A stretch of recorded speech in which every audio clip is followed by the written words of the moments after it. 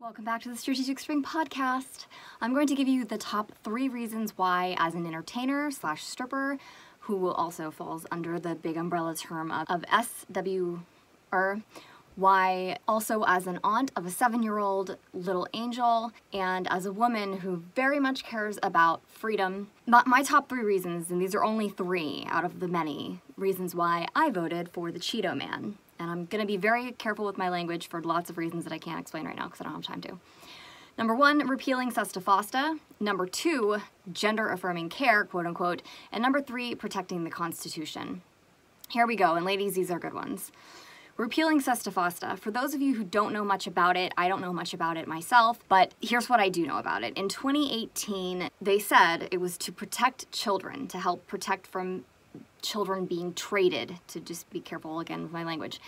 There is nothing about that law, I believe, that any SWer has said anything about it actually being favorable to them. And as a matter of fact, it has been harmful to women and to children because the government has taken the resources that they have that they said are going to help stop children from being traded, and they're busy setting up women who are actually doing the work willingly, getting paid. What the government did was they shut down all of their websites where these girls communicated. I don't know if there was one or lots of them or how that worked exactly, but they shut down their websites and girls started, like, not just being harmed, like, I mean, some real shit went down, okay? Because, I don't have time to go down the rabbit holes right now, but the law was completely retarded and had nothing to do with actually helping anyone. The only thing it was doing is putting people in jail and fining women who do not need the extra drama in their lives, or putting them in jail. And harming the men who are willing to pay for it instead of, like, legitimately pay for it, instead of going underground where these resources should actually be going to find children who actually need the help. If Cheeto wins, the smartest, most efficient, effective, wonderful businessman ever will be on his team, and his job will be to make the government more efficient and effective and slash cost cutting in any single government sector and any single government agency, which means a lot of these agencies would be completely obliterated. The whole point would be to cut government spending, because at the moment we are going into bankruptcy as a country, and this man knows exactly how to do it, and he happens to have a lot of children. He has 12 or 13 right now, and his number one goal in his lots of multi-billion-dollar businesses, if y'all can't guess yet who I'm talking about, his number one goal is safety, and in particular, child safety. So and there was a girl who stood up at a rally that he was speaking at that talked about Fosta Sesta, and this is how he knows about it. And she was like, would you repeal this? And he goes, if they're not, like, if the government's taking resources and they're not investing it into the kids, like, that's the whole point of the bill, right? So yes, the whole thing would be obliterated, and it would actually happen. And this law has been harming women since 2018. It's gotta go. The second reason, and I can't go down this rabbit hole too far because I'll get way too angry and I'll have to delete the whole video because I really don't have time to edit much of this. If Cheeto gets elected, he would immediately ban quote-unquote gender-affirming care, which basically means that the state can take your child and decide if they want to turn it into a boy or a girl by basically brainwashing your kid. You can look into all of this stuff on your own. You don't need me to do it. We have one day, we have fucking 4 hours maybe to go out and vote, so I figured I have to put this video out now.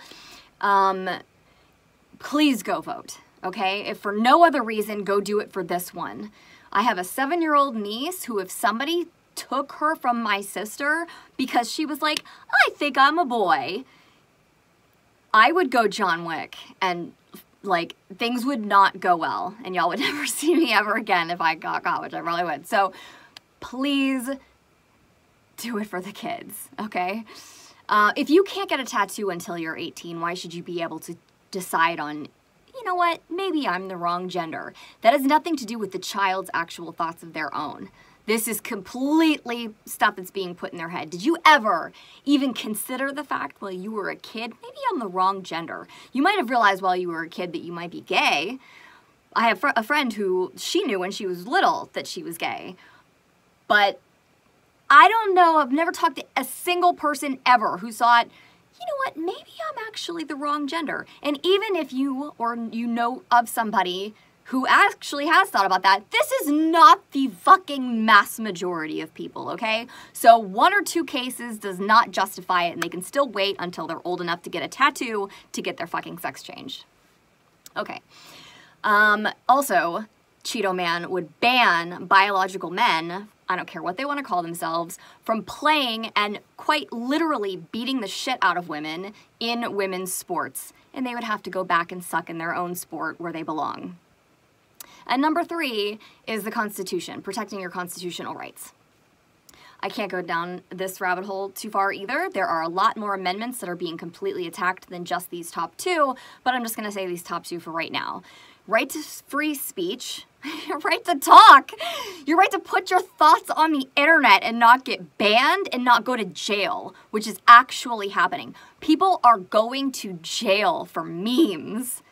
And I'm not joking. Like, this is happening in other countries, and if blue wins, we got problems, okay? I'm just throwing it out there. We got real problems. This is not theory. I'm not making anything up. This is very, very, very fucking real, okay? And, I mean, I can't believe my Facebook group is even still open, to be honest. I don't know how it's made it this far, really. And you would know about that as an entertainer in any shape, that we can't talk about stuff like this on the internet without getting either pulled off the internet temporarily or completely. Which is insane. We're adults.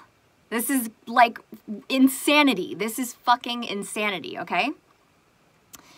And your right to protect yourself, your right to bear arms. I got a stalker. My sister and I both had a stalker when I was 19 and she was 17. I don't know how to protect myself physically now, which is a huge problem. I really should learn how to fight. But I don't like guns. I don't like guns at all.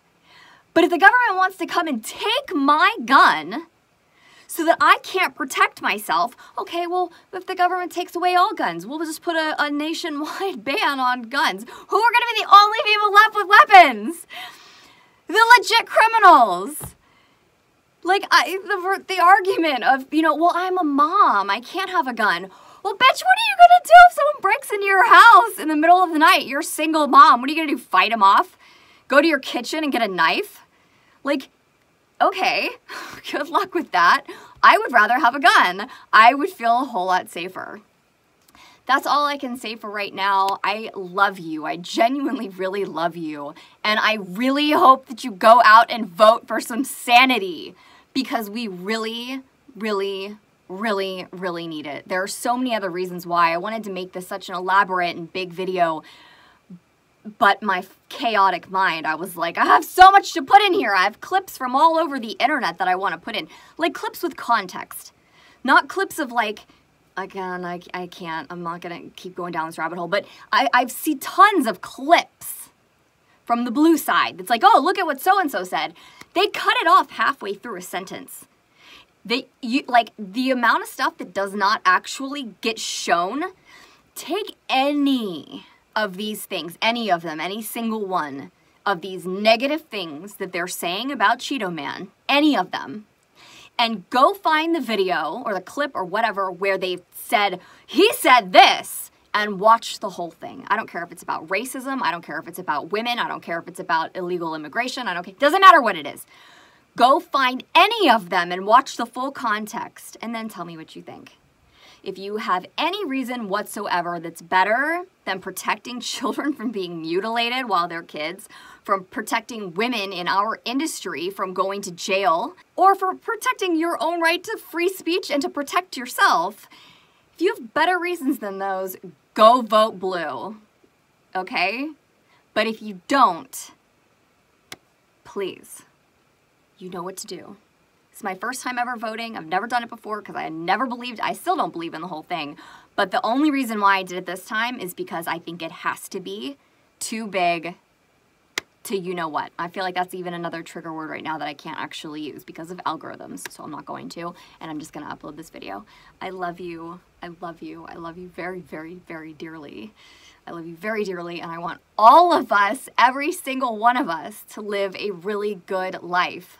And I promise you the things that I'm saying right now, I promise you, will lead to a better life for every one of us. Every single one of us. Go do your own research if you want to, or just go vote. But I had to put this video out. I love you. I'll see you in the next one. Ciao.